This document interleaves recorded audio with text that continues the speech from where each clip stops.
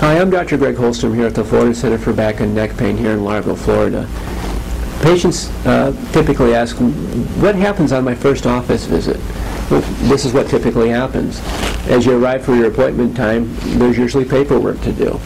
When that's completed, we'll bring you back for a consultation, physical examination, and x-rays if needed, and/or additional diagnostic testing if indicated.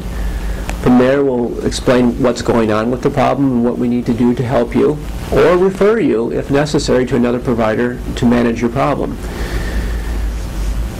Before you leave, we also will provide time for you to ask additional questions and what to expect during the course of your treatment and what you should be doing at home to help yourself.